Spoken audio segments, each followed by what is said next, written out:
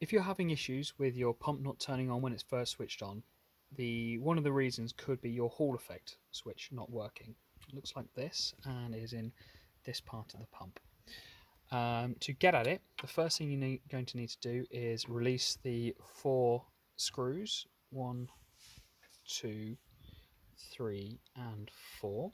I've already done 3 of them. You'll use a Torx screwdriver to do all 4.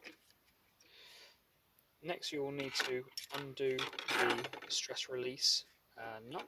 It's here.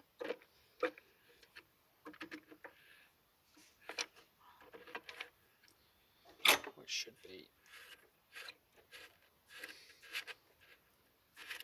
just come off and loosen, doesn't need to come all the way off. After that, this front panel should come off and show the non-return valve, sorry, the Hall effect switch, well, the non-return valve and the Hall effect switch. First thing you'll need to do is to cut the wire, leave around about 5 to 10 centimeters left on there, so somewhere around there.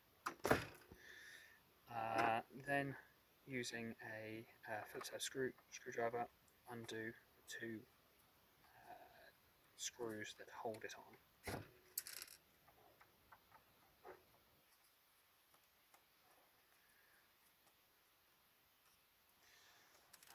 without any effort, the old Hall effect should just come out. Your new Hall effect switch will come with a connector on the end. You will need to remove the connector, so cut that off, it's not needed anymore, and then you'll need to strip the wires back slightly so you can the solder can get onto them, so possibly a little bit more.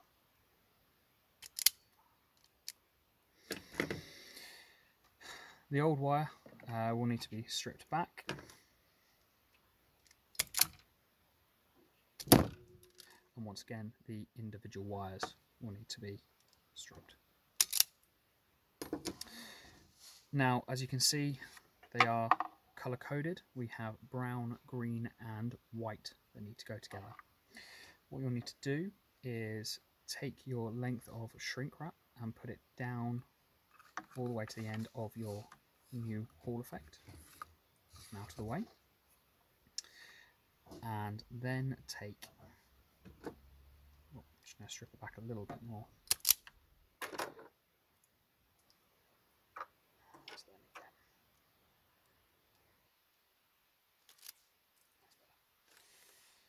Then you need to take each of your solder sleeves and place it on one of the wires. For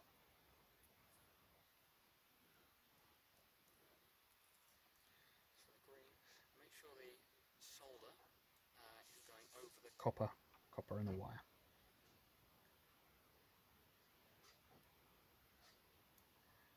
That's for the brown.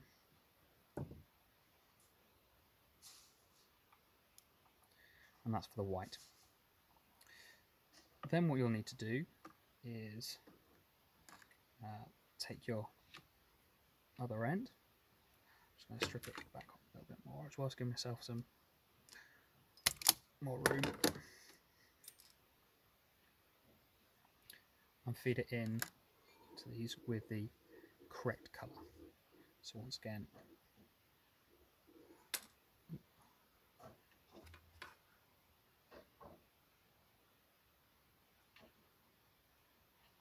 green goes in there, for example.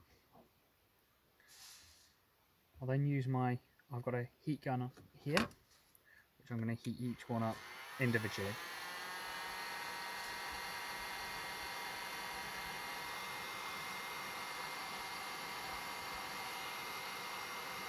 Now you don't want to be too quick with this.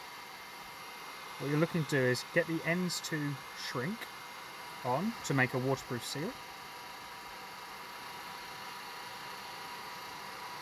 And then when that's done that, the centre will start to melt and we'll solder them together.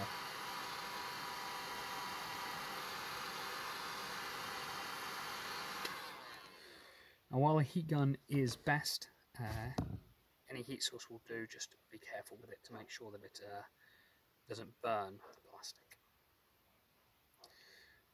Just check that has fully soldered. I don't know if you see, but it's got a solder that has run all the way through, and that is now a watertight seal because the red parts have gripped on. And I'll do that with the brown.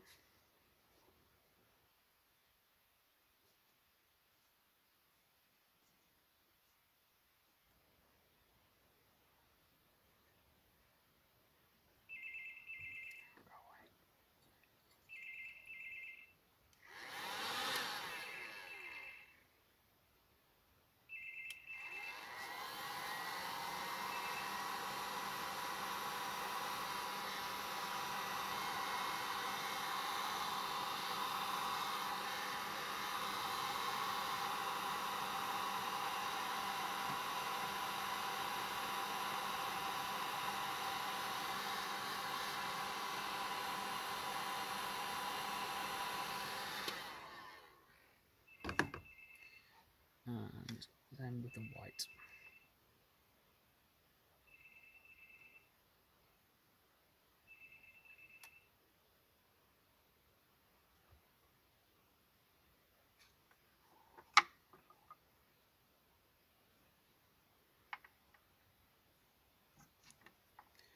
Can be a slightly fiddly job.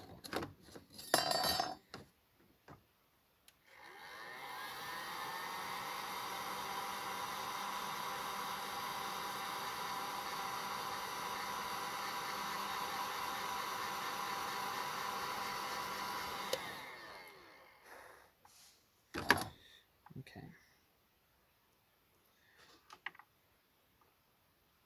Now I'm just going to move the camera to show this properly. All three have soldered and sealed, which is what we're looking for. As you see, the solder has run up and down the wires. Now what we're going to do, I'll just put this back up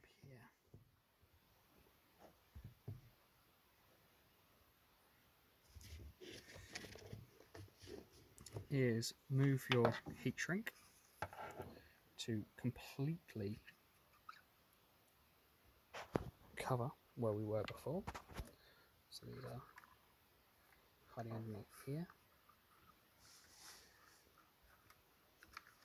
Make sure you give generous room to try and get them as close to being in the center as possible. Sorry, it's quite difficult to do one-handed. Then once again with your heat gun, heat up both ends.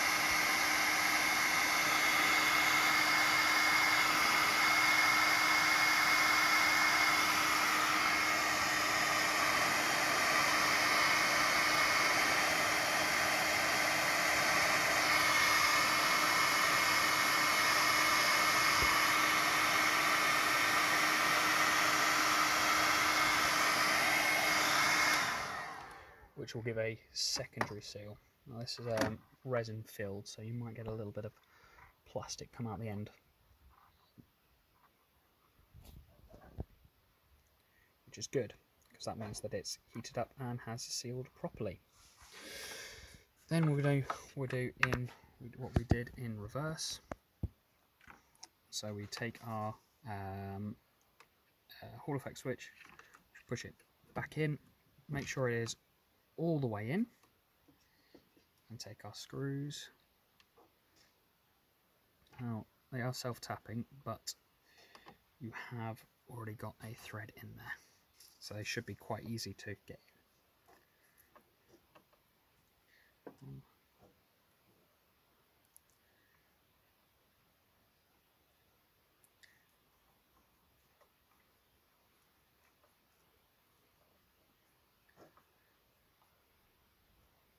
And two, make sure the wiring goes somewhere so it doesn't get trapped anywhere. And place the front cover, and then just tighten all four up.